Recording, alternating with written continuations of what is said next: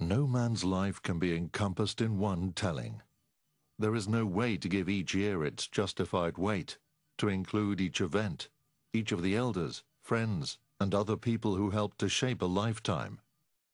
What can be done is to be faithful in spirit to the record and to try to find one's way to the heart of the man. A man who is the representative of God on earth for these turbulent times through which our world is passing. A man about whom God himself revealed over 100 years ago to the promised Messiah, peace be upon him, on a number of times. In December 1907, God told the promised Messiah, "I am with you, O Masroor." In January 1907, the promised Messiah wrote, "I saw in my dream my son Sharif Ahmad, who was wearing a turban, and there were two men standing near him. One of them, pointing to him, said, 'Here comes the king,' and the other one said, 'He has yet to be the judge first.'" On the 28th of May 1907, God revealed, "Allah has made him Amir, contrary to expectation." On the 10th of January 1907, the promised Messiah said, "A few years back, I had said in a vision about my son Sharif Ahmad, 'Now you sit down in my place, and I shall leave.'"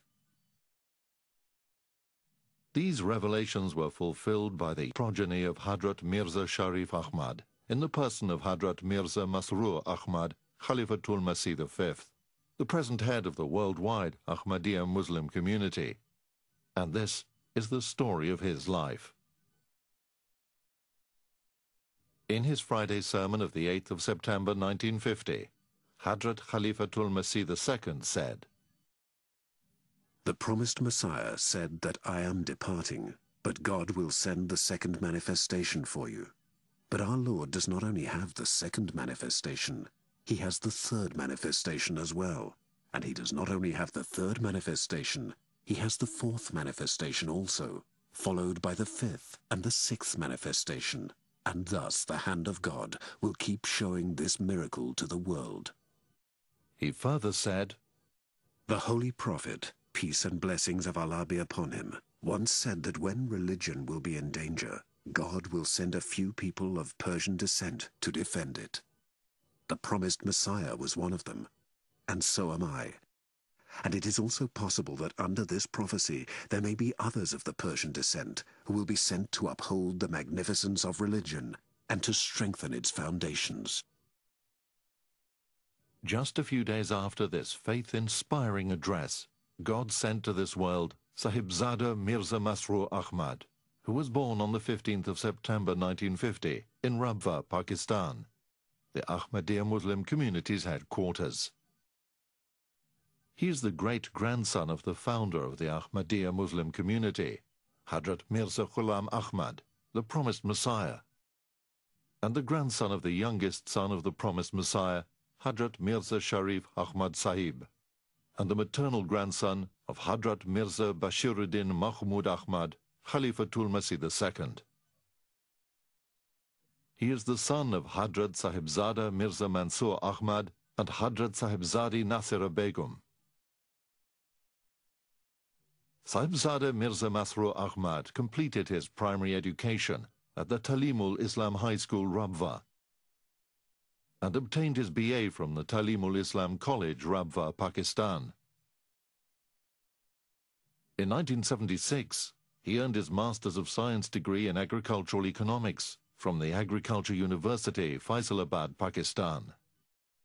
At the tender age of 17, he signed up for Vasiyat, or the will, under the plan initiated by the promised Messiah, thus committing a portion not less than 1/10 of his lifetime earnings and any property to the cause of Islam.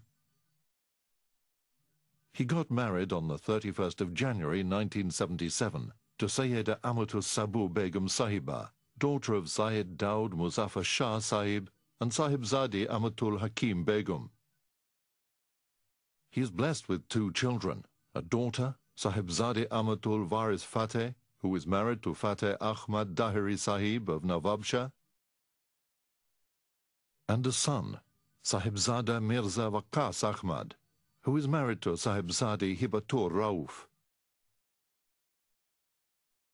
In 1977, Sahibzada Mirza Masroor Ahmad devoted his life for Islam and proceeded to Ghana under the Nusrat Jahan scheme. This social, educational and economic development scheme, initiated by Hadhrat Khalifatul Masih III, supports a large number of hospitals and schools in West Africa. He was the founding principal of the Ahmadiyya secondary school Salaga in the northern region of Ghana, where he served for 2 years.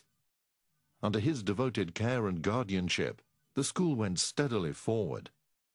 His success at the school made him the obvious choice for the principal of the Ahmadiyya secondary school at Isacha in the central region of Ghana, where he served for a further 4 years.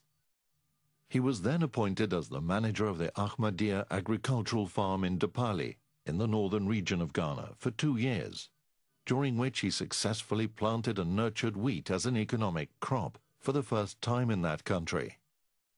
This was exhibited at an international trade fair, and the results were submitted to the Ministry of Agriculture of Ghana. It stands as a great credit to his personal efforts in those experiments that successive presidents of Ghana have commended the Ahmadiyya Muslim community for these highly successful experiments, which revolutionized the country's economy and paved the way for self-sufficiency. In 1985, he returned to Pakistan, and on the 17th of March 1985, he was appointed as Wakilul Malsani, that is, departmental in charge of financial affairs. On the 18th of June 1994, he was appointed as Director of Education. In August 1988, he was appointed as President Bahishti Maqbara and Majlis Karpadaz, which is the executive committee managing the Celestial Graveyard and its related matters. From 1994 to 1997, he was Chairman Nasser Foundation. At the same time, he served as the president of the organization responsible for the beautification of Rabwa, the international headquarters of the community.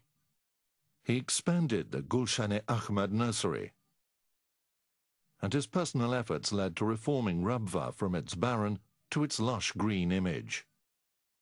Sahibzada Mirza Masroor Ahmad also served as a member of the Qada, the jurisprudence board of the community, from 1988 to 1995.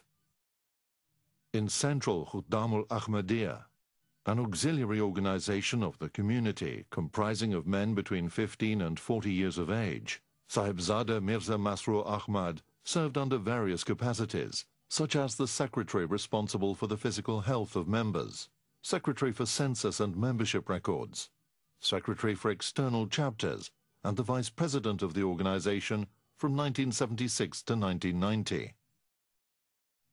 In Central Majlis Ansarullah, an auxiliary organization of the community comprising men over 40 years of age, Sahibzada Mirza Masroor Ahmad served as the secretary responsible for the intellectual progress and physical health of the members during the 1995 term, and as the secretary for Quranic education for the terms from 1995 to 1997.